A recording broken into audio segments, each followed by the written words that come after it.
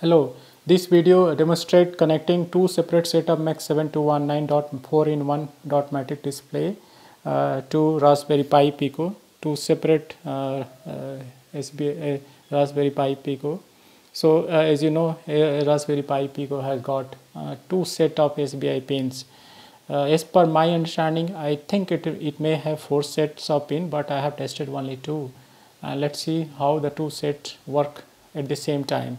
As you see here, the current 4-in-1 dot matrix display is displaying two separate set of display properties.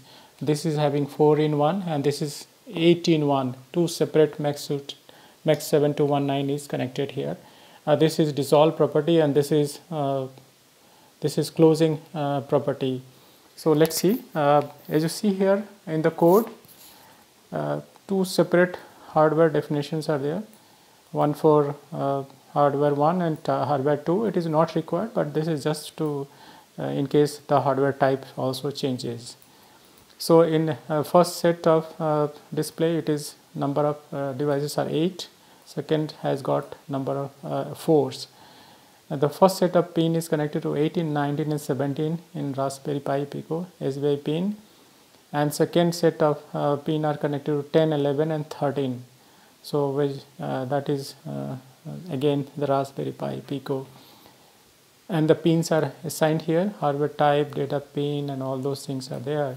As you know, see here there is another definition where by default it takes it and you don't have to define that much, but if you are changing all the pin sets and all those things, so this is helpful in case you have multiple SPI pins and you are each connecting to MAX7219. In this setup I have changed a lot of things, text, alignment, scroll left and right, but in the real display loop I have changed to dissolve and the opening. What I'm going to do is I'm going to let's change it here. I'll make it AAA and this to BBB, and we'll upload the code. Let's save it, upload the code and see how it works. See here, this is just to show this is Raspberry Pi Pico.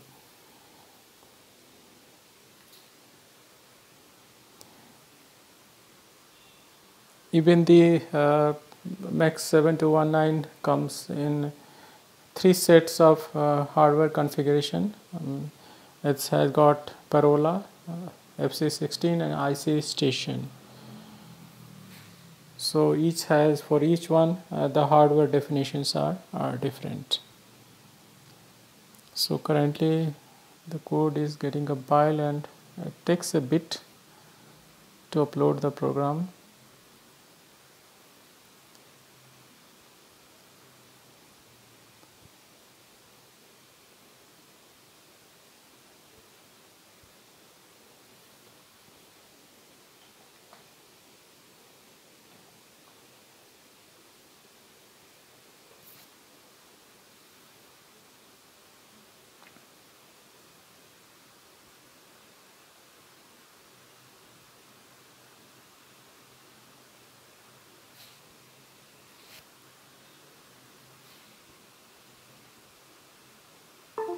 So it is uploading now and you will see the changes in a bit.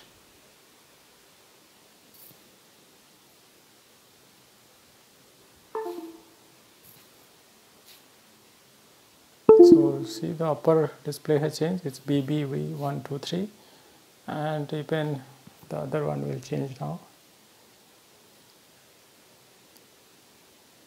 So this is A123 with the dissolve properties. So you see here we are controlling two separate set of MAX7219 having different number of devices connecting to different SBI pins in Raspberry Pi Pico. That is a good thing about Raspberry Pi Pico. I liked it really. Whereas Arduino has this limitation that it may have software defined pins, but that will not be much useful because it may slow down or there may be conflict or some other things may not work. Whereas this is really good. So this is a few things are tested. So I'll be posting for some more video related to that. So thank you very much for watching this video. Bye bye.